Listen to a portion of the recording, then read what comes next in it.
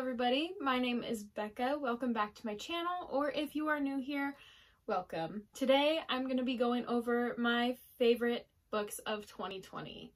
So I read a lot this year, a lot more than I think I ever have in my entire life. So I just wanted to share my books that I have given a 5-star rating throughout the year. So let's just jump right into it. The first one I have is Wayward Son by Rainbow Rowell. This one, if you don't know, is a sequel to her first book, Carry On.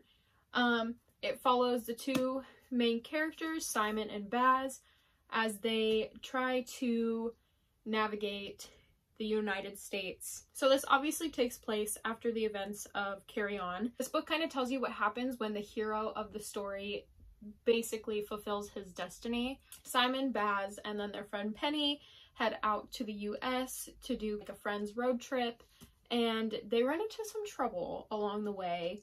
But yeah, I love this book. I think I liked it better than Carry On, which is weird because I feel like people usually prefer the first book to the sequel, but this one grabbed my attention faster than Carry On did, and I got through it like pretty fast, and I just love this book, so I had to give it 5 stars. And the way that it left off, it seemed like there could be a third book, which, I mean, I don't know if that's gonna happen or not, but I really hope so, because it would be very interesting to see where they went from there. I might have to do a reread of this book, just because, I mean, I read it at the beginning of the year, so I remember it, but like I don't remember everything.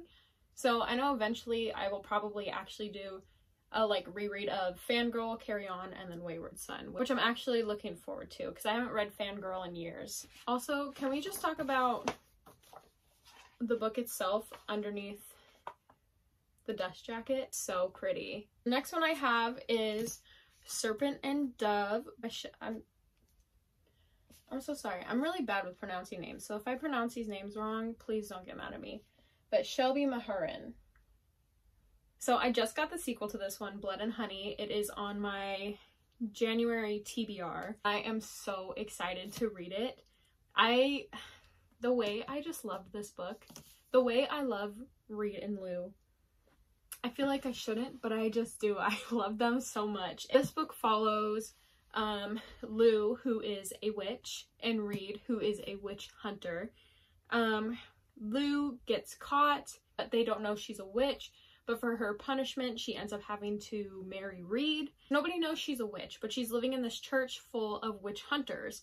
And so basically it's like, it's kind of an enemy to lovers trope a little bit, but the plot twist at the end blew my mind.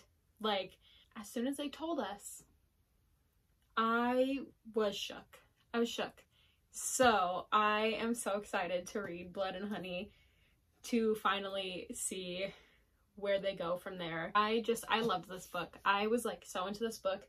I think it took me about 4 days to read it, and I'm not even kidding you. I like barely did anything else. I was just like reading this and I was like, I need to finish, I need to finish. It was so good. I loved Serpent and Dove. And again, look at that cover. Literally so pretty. So the next one I have is Eclipse by Stephanie Meyer. I feel like this is an unpopular opinion, but again, I'm not sure. Eclipse was my favorite book.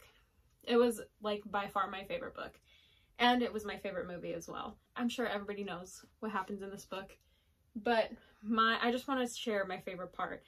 My favorite part is at the very end, like, of the fight, when Bella and Edward and Seth are all up on that mountaintop, and so Edward ended up killing Victoria, and Bella like cut herself so she was bleeding to like kind of distract him during the fight, and so she was like standing up against rocks and she was like bleeding, and Edward literally had just like ripped her head off, and he like sees Bella like standing like by the rocks, and he's like, oh, don't be afraid, don't be afraid. Like, he was just so scared that she was gonna be afraid of him because she just watched him like rip Victoria's head off, but she was just like,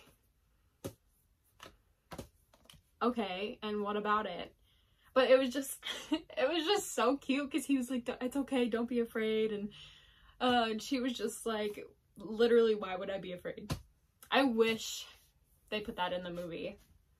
I really wish they would have put that in the movie. That would have been so cute. I don't know. I just love that. Yeah, I love this book. This one, I mean, I flew through the entire series, but this one, I really flew through because there was just something about it. I don't know. I guess it was because it's after what happened in New Moon, and so he was in it more, and he was more kind of like loving towards her just because he knew like what it was like to live without her, and he was scared of like losing her, so he was more like affectionate and stuff. But I just love this book. This one is my favorite book. So the next one I had already talked about before, and that is The Princess Will Save You. I actually just finished this one like last week, 2 weeks ago. It was on my December TBR, and the way that I love this book, the way that I love Luca, oh my gosh. I'm so sorry. By the way, this is by Sarah Henning. I got too excited. I forgot to say her name. Basically, it's kind of described as a retelling of The Princess Bride, but like the roles were reversed. And I saw people talking about it on Goodreads, and they were like, oh, it was like, stop calling it The Princess Bride reversed. It was nothing like it. But the thing is, some of the events that like took place in the book were based off of The Princess Bride. Like the entire book itself, it's not going to be the same thing. Like you can't go in expecting it's going to be the same thing. So I don't know. Anyways, that's my rant. Okay. I have a very, very hard time with the names in this book because her name is like Amarande, I think. Whatever, I'm doing my best here. So basically, Amarande is a princess, and her father, the king, tragically dies. And at his funeral, all these other princes from different kingdoms come through because they're going to try to marry her off so they can have a king to rule Ardinia. But she is in love with Luca, who is her stable boy. And they grew up together, they have been best friends, and they're in love.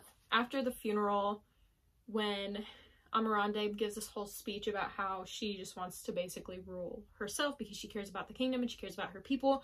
She doesn't want these princes to come in and try to steal the throne because all they care about is power, but she actually cares about her people. So one of the princes hires these 3 pirates to kidnap Luca, and they leave a note at the stable saying, marry this prince or your stable boy dies.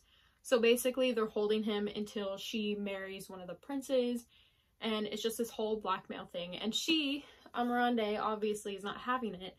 So she is very trained, she's very skilled. She takes off and goes after these 3 to find Luca. So it's very good. Very, very good. Again, a plot twist at the end. 2 plot twists at the end, actually. 2. Oh my gosh, they were so good. And I had looked it up, and apparently there's a sequel in July, and I'm literally so excited to read the sequel. I'm so excited to read the sequel. This book was so good. I am not even kidding you. I read it in 2 days. So I definitely think I see a reread in the future, and like the very near future, because the way I just love this book so much.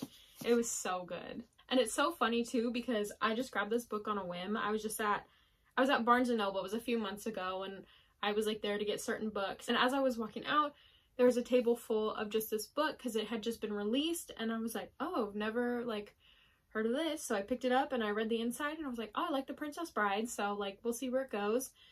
And this is now one of my like all-time favorite books. Like I just adore it. Like I loved it so much. And I haven't heard anybody talk about it either. So I'm very interested to see what other people have thought about it. All right. And my last 5-star read of 2020, you should all see this coming, is Chain of Gold. I feel like at this point, I'm like a Cassandra Clare spokesperson because all I talk about are these books. I think in every single video I've made, I've talked about the Mortal Instruments series at some point. And I mean, it's not a bad thing. At least I don't think it's a bad thing. But anyways, yes, so my last 5-star read of 2020 is Chain of Gold. I'm sure you all know what this one is about. It was really just the characters that brought it all in for me. I love every single one of them. And it was just perfect. The story was perfect. I mean, the only one who I cannot stand is Grace Blackthorne, and that's for good reason. But yes, I'm very excited for Chain of Iron. I have pre-ordered 3 different special edition copies of this book because I'm so excited for it. I feel like that's probably my most anticipated read of 2021 is Chain of Iron. And this one, unlike her other books, I feel like it was very fast-paced, which is good, which, like, I really liked it. I finished this one again. I probably finished it in like 3 days when I first read it. I might read it again before Chain of Iron comes out just to kind of refresh my memory because I did read it back in March. But it was just so good and I just loved it. It was just perfect. And honestly, James and Cordelia, they just deserve to be together. I just want them to be together in the end, which I know they do, but you know, it's just the point of getting there. So yes, those are my favorite 5-star reads of 2020. If you've read any of them, let me know what you thought, or let me know what your 5-star reads of 2020 are, and I will see you guys next week. Thank you for watching. Bye.